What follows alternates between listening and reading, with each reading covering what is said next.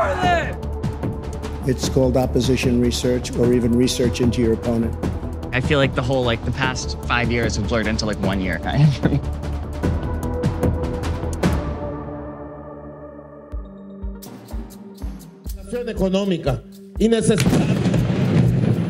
Venezuelan police have detained 6 people they suspect of using drones carrying explosives to try to assassinate President Nicolás Maduro. Y no tengo duda que todo apunta a la derecha, a la ultraderecha venezolana en alianza contra la ultraderecha colombiana y que el nombre de Juan Manuel Santos está detrás de este atentado. A magnitude 7.0 earthquake hit the Indonesian island of Lombok on Sunday, killing at least 98 people. Indonesia's disaster agency says most people were killed by debris from collapsing buildings. It's the second deadly earthquake on the island in a week. PepsiCo's first female CEO, Indra Nooyi, is stepping down after 12 years. Nooyi was one of just 3 minority women to lead a Fortune 500 company. There are now more men named Timothy on the list than there are non-white women.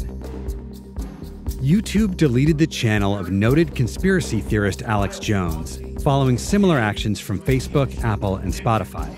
YouTube says Jones violated its community guidelines, including its policies against hate speech. I told you this was coming.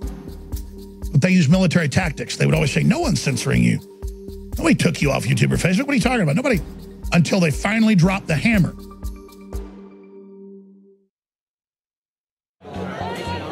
Police in Berkeley, California arrested 20 people on Sunday as they tried to keep leftist groups and alt-right marchers away from each other at a public park. This kind of brawl is becoming a regular weekend event in liberal strongholds along the West Coast. On Saturday in Portland, the conservative group Patriot Prayer held its 3rd rally in just 2 months.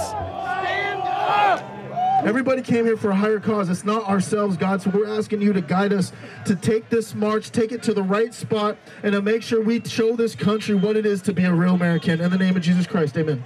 USA! USA! Joey Gibson is the founder of Patriot Prayer, a right-wing group that says it stands for free speech and disavows racism, but has a history of holding rallies that attract white supremacists.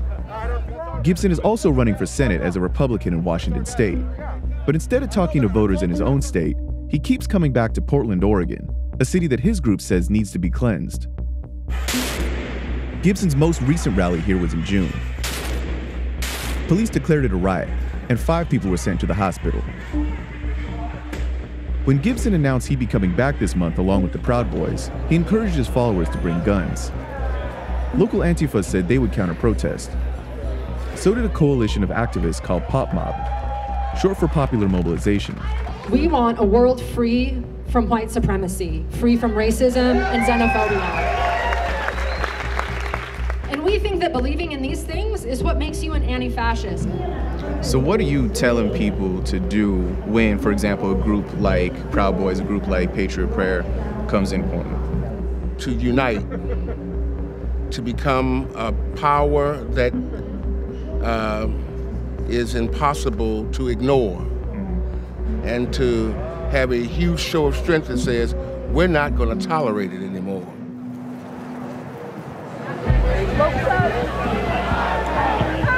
The Pop Mob said there were about 1,000 counter-protesters in all. Patriot Prayer only had about 200 people on their side. Regular! Get the fuck out of Portland! Go back across the border, Taco! Yeah! But Joey Gibson isn't playing a numbers game.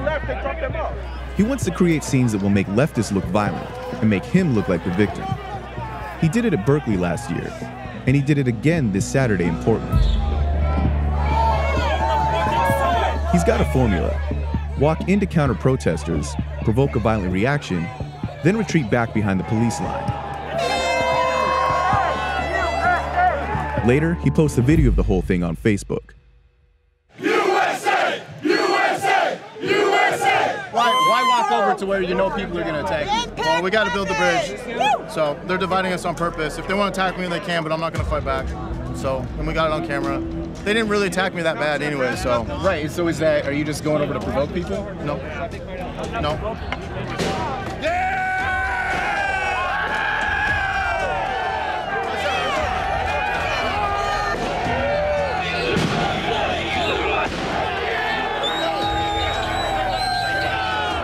So far, Gibson's strategy seems to be working. He's announced that he'll be holding a rally against left-wing violence next week, this time in Seattle. Portland police arrested 4 leftists on Saturday.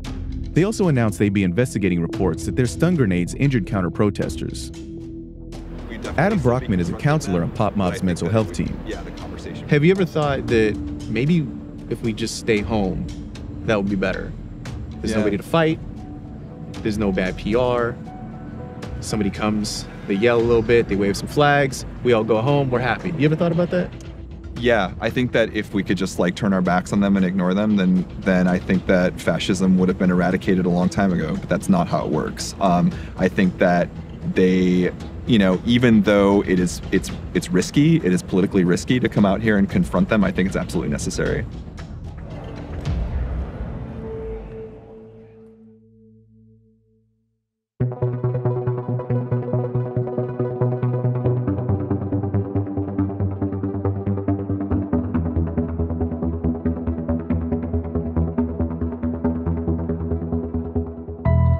On Sunday, President Trump tweeted that the June 9th, 2016 meeting at Trump Tower, run by his son, was an attempt to get political dirt on Hillary Clinton from Russian operatives during the campaign. This was a seismic event in Washington. Even though the president said basically the same thing at a press conference with the president of France last year. Most people would have taken that meeting. It's called opposition research. This is the basic White House line on that John Jr. meeting. They say it was standard practice political opposition research. That line's been around for a while. It's also been workshopped quite a bit over time. Starting out, the Trump team said no one senior on the campaign had met with a Russian operative ever. Then on July 8th, 2017, the New York Times broke the Trump Tower story. Then, Trump Jr. admitted the meeting had in fact taken place, but that it was about adoption policy. He later said his father knew nothing about it. The Trump White House eventually admitted the president had dictated his son's statement, saying the meeting was actually about adoption. Which is why the new Trump tweet, saying it was about Clinton dirt, is a big deal. Trump also said in the tweet the meeting was totally legal. He may not be right there. Section 110.20 of the Code of Federal Regulations says it's against the law for a foreigner to, quote, directly or indirectly make a contribution or a donation of money or other thing of value in connection with any state, federal, or local election. Opposition research is expensive when it's done properly, and so it could be seen as something of value. The Trump campaign says it didn't use anything from the meeting, but seeking it out might be enough. So on the question of whether or not the meeting was legal, it's murky. What about the it's totally normal for a campaign to work with a foreign power part of the Trump defense? Well, that's murky too. In October 1968, the Nixon campaign straight up colluded with the government of South Vietnam to prevent the Johnson administration from reaching a peace settlement and end the Vietnam War. Johnson wasn't running for re-election, but the idea was if Democrats couldn't end the war, people would vote for the Republican Richard Nixon, who promised that he would. Nixon denied the hell out of this, but after he died, we learned it did happen, thanks to handwritten notes left behind by an aide. There are famous rumors of other presidential campaigns doing similar things. One of Jimmy Carter's aides accused Ronald Reagan's team of working with Iran in 1980 to delay the release of American hostages.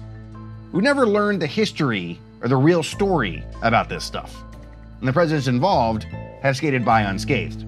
But there's a key difference. Those old allegations came up after the fact. The Trump inquest is playing out more or less in real time. Reports of alleged presidential misdeeds are coming out almost every day. The president is tweeting his lines of defense as they pop into his head, and the special counsel is watching all of it very closely.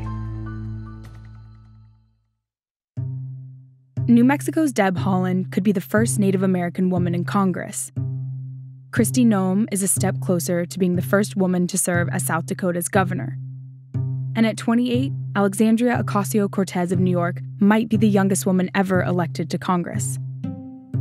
They're all part of what has been called the Year of the Woman 2.0, a political wave that has more than 700 women running for federal and statewide positions, far exceeding the original Year of the Woman in 1992. But more men are running too. And that means women still make up less than a quarter of congressional candidates. For that to change, it isn't enough for more women to run. They also need to win. And on that front, things are looking pretty good, at least if the primaries are any indication. As of today, almost 2/3 of women running for higher office this year have faced their first contests. Most of these women are Democrats. They make up about 70% of female candidates. Republican women account for just 30%. In primary races so far, Democratic women have won more than half of their contests. Republican women have done well too. They've been successful in just under half of theirs. On both sides of the aisle, women are seeing the most success in House races. Success in races for governor and Senate seats has been harder, with women overall winning about a quarter of those primaries. Tomorrow, 62 more women will run in primaries in Kansas, Michigan, Missouri, and Washington. They hope to join the 244 women who have won races for federal and statewide positions so far. Of course, that's just the primaries. The real test for female candidates is what happens on November 6th.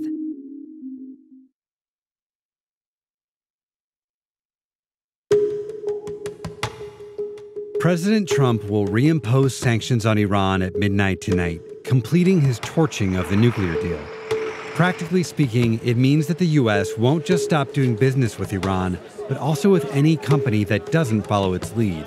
ترامپ هست و دولت ترامپ هست و کاری که داره انجام میده کاری است که بر علیه ملت ایران و منافع ملی ایرانه. Iran did have a 90-day warning that this would happen, so senior Iranian officials have been busy meeting with counterparts around the world to try to preserve the country's trading relationships. In the days after Trump's original announcement, Iran's foreign minister was in Brussels, asking other signatories of the deal, France, Germany, and the UK, not to bend to Trump's pressure campaign. Sanam Vakil, an Iran expert at Chatham House, says Iran has been trying to drive Europe away from the U.S. What they're doing differently is trying to have a bit of a carrot and stick approach and continue to divide the P5+1, the group of signatories that signed the nuclear deal, and actually try to foment a transatlantic break between the EU and the US. European countries might be receptive to keeping up trade because Iran would extend the moratorium on its nuclear program in return, effectively keeping a kind of shadow deal in place. But European companies don't want to take the risk. Swedish truck maker Scania is stopping sales to Iran to avoid U.S. sanctions. French aircraft manufacturer ATR is in the middle of a deal to sell 20 airplanes to Iran Air. 5 arrived over the weekend, but the rest of the order may not be delivered. So Iran is pursuing a second strategy too, turning to non-European allies who aren't as scared of American sanctions and who want what Iran has to sell.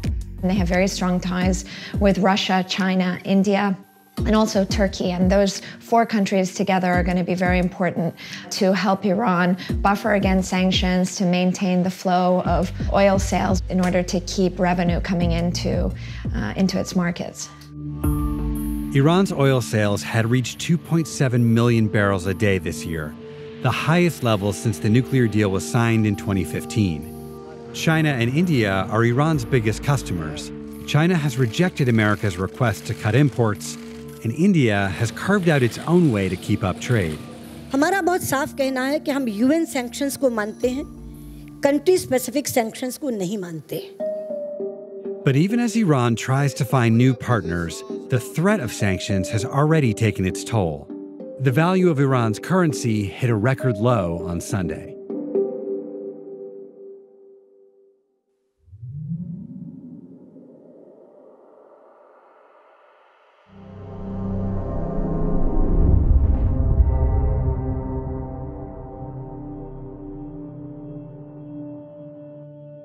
It was a week before my 23rd birthday. So that night, when I went back to my boyfriend's house, I got high in the bathroom and fell asleep on the couch. And when I woke up the next morning, I was just like, I couldn't walk. I went to stand up and I just like fell to the ground. And just was like freaking out, like screaming, crying basically, because I didn't know what was wrong with me. And it was just because of like, I pinched a nerve. Somewhere during that, my boyfriend realized that it was like I kept on discovering my leg was paralyzed like every 10 minutes. It was like every 10 minutes it was like this discovery. So he knew that my brain was fucked up. It was just very odd. Like he would be himself. He was fine. He was himself, but then he'd forget. A bunch of times he would just look at me and say, why am I here? You know, what are we doing here? At first in the hospital, he was, you know, full-on dementia or something. It was just every few minutes, we would have to just write stuff on the whiteboard so that he would stop asking the same questions. We had gotten a call about a patient transferred from an outside hospital. He wasn't laying down or forming new memories, and it was pretty debilitating for him. We wound up getting an MRI on him overnight to investigate the memory loss. Max had a bright signal in his short-term memory center. It's called the hippocampus, and it was completely engulfed in the signal from head to tail. By the end of 2015, we were up to 14 of these cases. In 2017, we captured 4 additional cases, and all 4 tested positive for fentanyl. I feel like the past 5 years have blurred into like 1 year kind of for me. But I know that my overdoses have all been fentanyl. Fentanyl was a culprit that was in our minds actually from the beginning. Max's case arose at the same year as the fentanyl epidemic here in Massachusetts in 2012. And so I wound up getting in touch with Dr. Kofke at the University of Pennsylvania. He had done a whole series of studies where he had injected rats with fentanyl and had demonstrated that fentanyl actually caused the hippocampus in the rat to be hyperactive. It was developing seizures. Spike. You know, the depolarization, the firing of groups of brain cells they fire and then stop and then fire again and then stop, you know, over and over again. I've seen an abundant amount of evidence that it does predispose to seizure activity in the memory areas of the brain. Seizures cause brain damage that's been well worked out.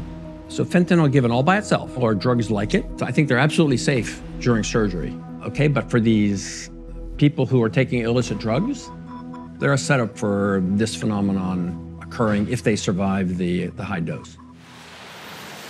What's the difference? The French has a layer of whipped cream in there, and it has a Grand Marnier. I started working at La Patisserie again because I was able to remember old stuff, but nothing new. It is a little bit hard for me. Like if I have to make someone a sandwich or something, I'll probably ask them the same question like 3 times in a row. Did I forget anything? Both of my cupcakes and then another eclair. All right, yeah. That'll work. And then the box will be filled. Okay. Did I confuse you? No. I can remember like, you know, my phone number from when I was a kid or like something like that. But still, like I have a hard time remembering appointments, dates, times, my schedule for work, anything. Max has the longest follow-up of any of the patients, and he had deficits, you know, well over, you know, a year out. We know the scope of the problem is larger than just Massachusetts, and somebody who's not laying down new memories, who's not able to learn new material, isn't going to be able to remember the steps that they need to take in order to necessarily effectively engage in their treatment. It changed everything. It changed everything. I can't plan for things. Small things become huge to me, and my anxiety takes over, and I just like can't handle it and run away.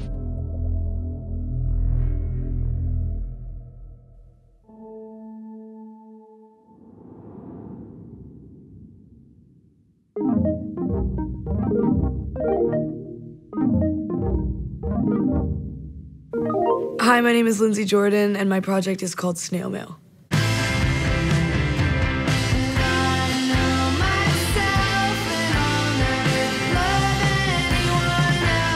Pristine is about allowing yourself to be hopelessly in love and still being able to make fun of it. I knew I wanted to make a guitar-driven record, and Pristine was the first song that I wrote for it.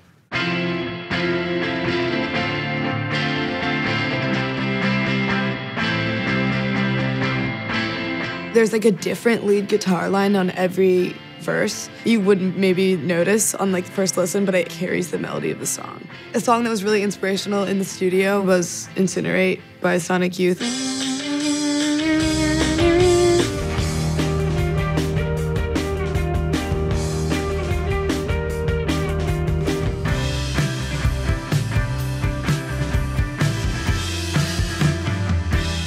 I just really like the punchy, straightforward sounding guitar tone. For the bass parts, I wanted to make sure that they had some, it serves more of a purpose than doubling the guitar.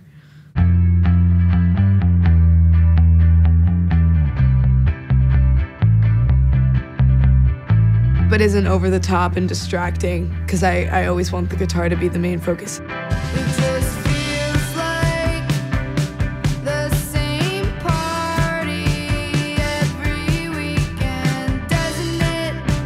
It was like a genuine complaint about my life at the time, which was I would like go to a party, leave, and then go to Dunkin' Donuts, and then like stay there all night. But it's also kind of like a profound statement about like the monotony of life. I think that the most honest music comes from just wanting to write songs as an outlet rather than thinking about where those songs will go or how people will perceive them.